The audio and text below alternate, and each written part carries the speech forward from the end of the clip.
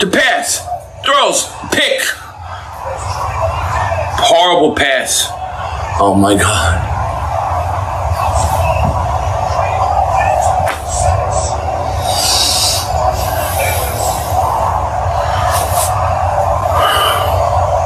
Stupid throw!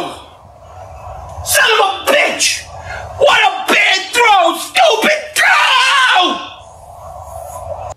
Hurts to pass. What's up, good people? Mark Holmes here, and as always, I want to say thank you all for watching, commenting, subscribing, and being part of the Joe Boo Sports Report. Without you guys, as well as you ladies, you know that this literally does not work. You know, just finished doing my Friday night live stream, and shout out to Walker Wade, because Walker Wade shared with me Norm's rant on Jerry Jones. This is from November 16th, 2015. You know, Stephen Jones says, we don't have a culture problem. We don't. Listen to this, because this is gold. This team and what they've been able to roll out, and you expect to get a win. I want to tell you, would have to. Donovan and I are in the process, I really mean this, a process of forming a relationship, working every day about who takes this segment, or you've got this opinion, or I've got that opinion. Every day, I'll come in and say, Donovan and Michael said, maybe we want to go this direction. Yeah, that's a good direction. What I appreciate about Donovan is he's given me at times 3 or 4 moments to still go off. And I wish to go off on this football team. All right, go off, Norm. If you enjoy being laughed at, Jerry, then revel in it. Climb right into the spotlight and revel in it. Your team is now the most ridiculous team in the National Football League. The pregame shows, the postgame shows, all over network TV, all the commentators, they're laughing at you. They're watching you unravel in public. It's like a circus. Step right up, ladies and gentlemen, and watch the Dallas Cowboys unravel right before your eyes. Look at them in the locker room, fighting and screaming. Look at them on social media. Look how they look like they don't give a damn on the field. Look at a coach that you have castrated.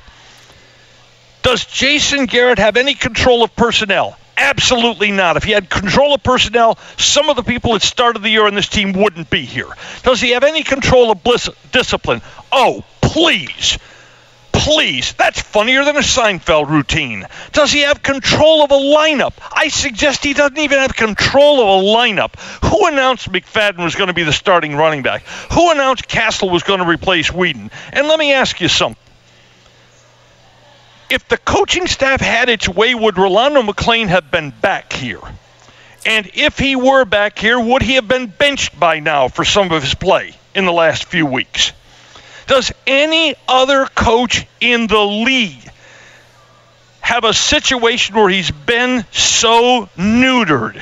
He does not control discipline. He has no final word. Hardy's late for meetings, virtually skips a meeting.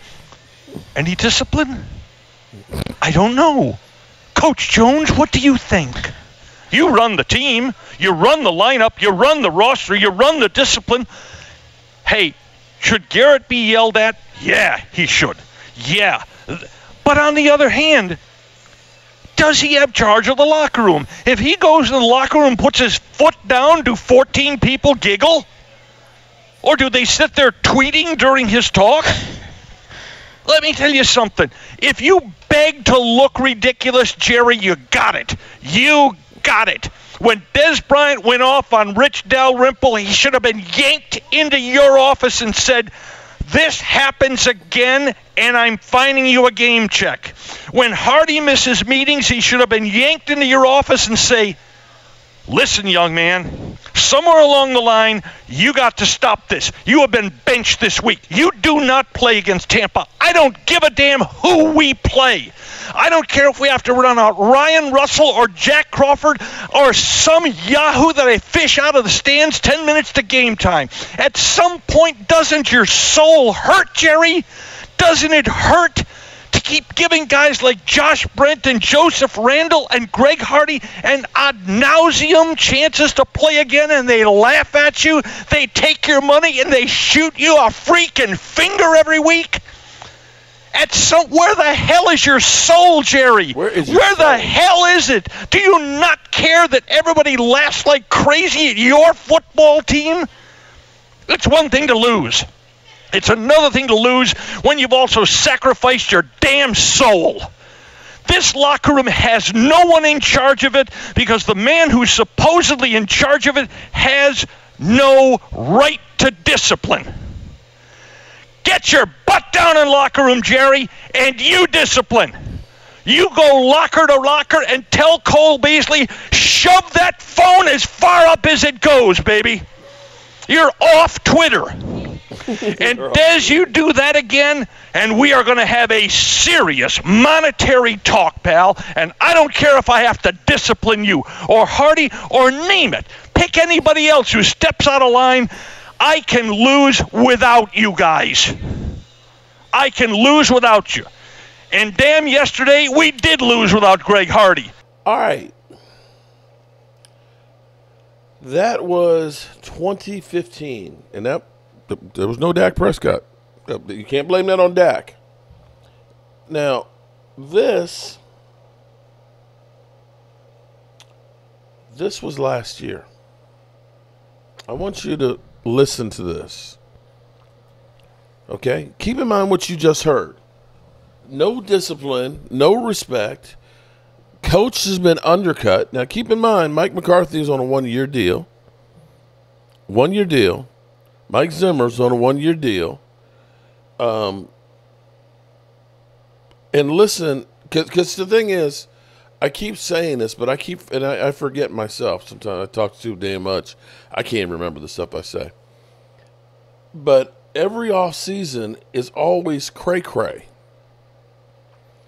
And we were talking about the worst offseason of the century for the Cowboys last year. Listen. And right, we're almost at April. And I went back to January 1. Think about how negative it's all been. Yeah. And I you know, God bless the Cowboys. I know you guys are the flagship. They let you guys say whatever you want to say. For my 3 years there's only one time, Sean, that they said, yeah, don't ask that question. Everything else, it's been fair game. Yeah. Not everybody does that. We saw with the Washington Commanders. Yes. Their flagship station saying, oh, thank God we can talk about the Commanders now. no longer affiliated with them. Right. So, but I looked at really, when I looked at just like a day-by-day timeline, you know, they beat the Eagles on January 8th. They lost 2 out of their 3 games, right? They blamed the officials for basically 2 of the 3 losses, which is terrible. Dak Prescott sits there and endorses fans throwing junk at officials after the San Francisco game. He has to come out and apologize. You've got a PR director who retires. No big deal. 2 weeks later, there's this horrible story about him being accused of voyeurism, which he denied. Yep. But the Cowboys have to throw a $2.5 million check at 4 cheerleaders.